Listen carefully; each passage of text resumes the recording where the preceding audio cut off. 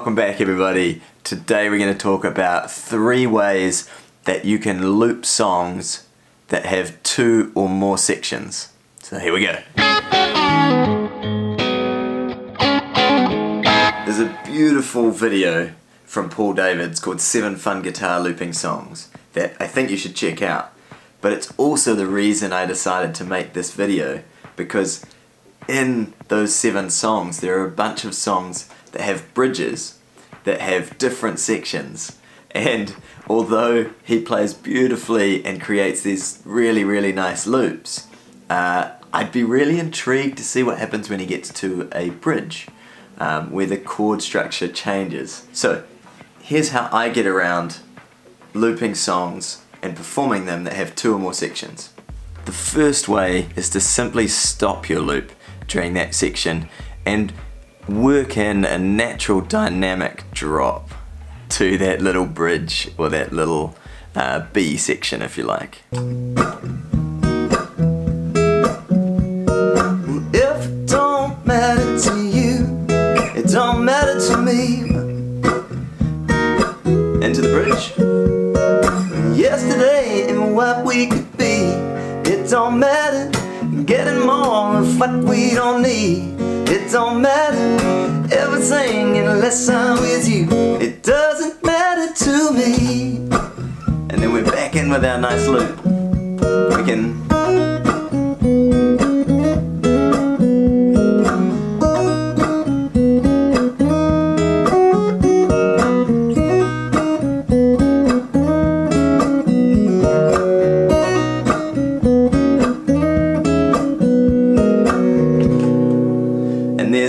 there's our song with just that one change.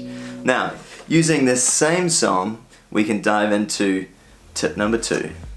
The second way that we can loop songs that have 2 or more sections is to either use the undo and redo button if you're using a single looper, or if you're using 2 tracks, we can put the groove on one track and then we can put our chord sequence that we want to loop for the majority of the song, or the bigger part of the loop. And this will create a less of a dynamic drop in those B sections.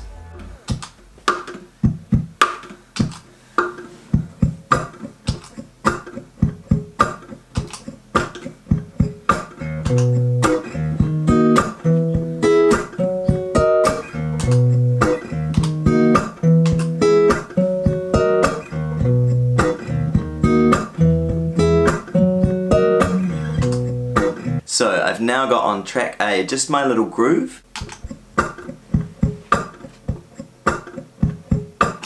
On track B I have my chord sequence that is the verse and the chorus for this song. Again, just keeping it nice and simple. I'm going to kick in both loops, and then when it comes to the bridge we're just going to keep the rhythm going and take out the guitar parts that were put in, and then of course after the bridge we're going to kick both of them back in again.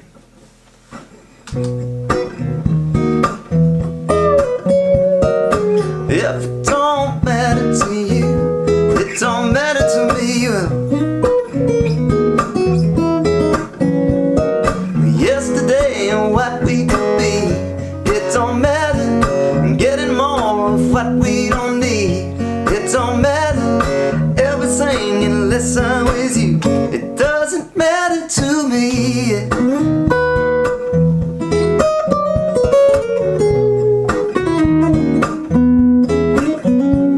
And now we're back in with both parts.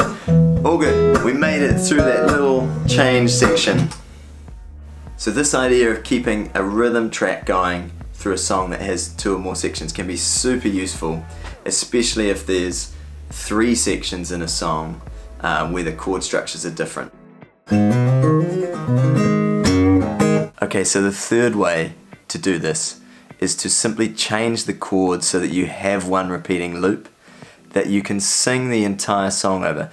This will not work for every song, or maybe it will, and you'll be really creative, like the guy that sings All-Star over absolutely every single song. But it is an option that you can use to then build a loop for a song and create your own unique version. This is a little version I do of Gnarls Barkley's Crazy using a loop and just 4 chords: E minor, G, A minor and B minor. So I'm tuned to E flat if this is your first time watching my videos, so if you want to play along, that would be E flat minor, G flat, A flat minor and B flat minor. Otherwise put it in a key that suits your voice and have fun with it.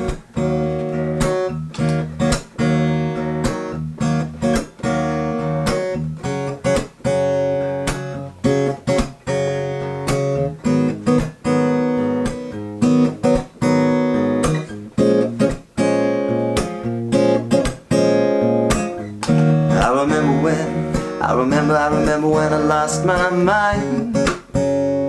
There was something so pleasant about that place, leaving your emotions at an echo in so much space.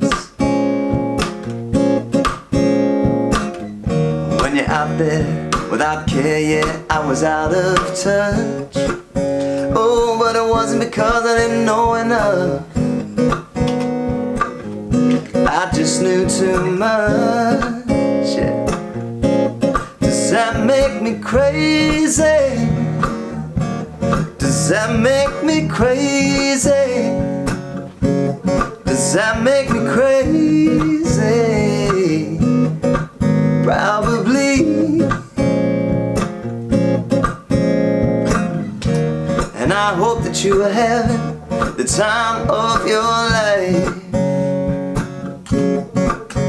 But think twice, that's my only advice. Come on now, who do you really think you are? Well, ha ha ha, bless your soul. You really think you're in control? Well, I think you're crazy. I think you're crazy.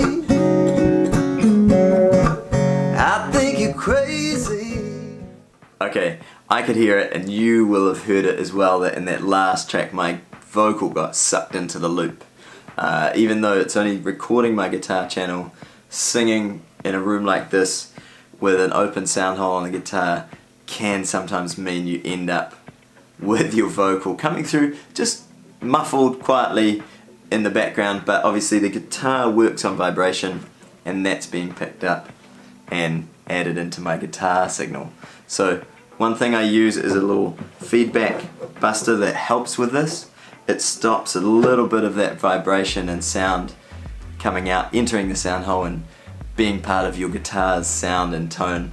But it can be a challenge with acoustic guitars and looping, and especially if you've got your PA, your amps and the sound that you're running at a very high level, then your guitar will pick up some of your vocal.